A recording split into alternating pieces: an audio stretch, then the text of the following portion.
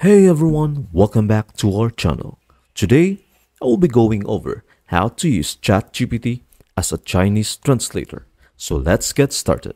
First, open your browser and type chat.openai.com. If you haven't logged in yet, then I suggest that you log in first. To begin the process, simply paste the Chinese text into the chat.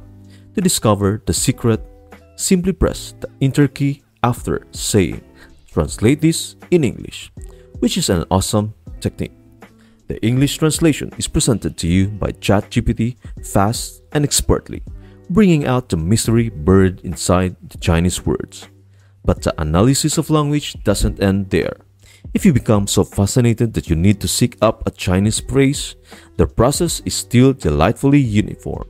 Say, "Translate this in Chinese," as before, entering the relevant English text.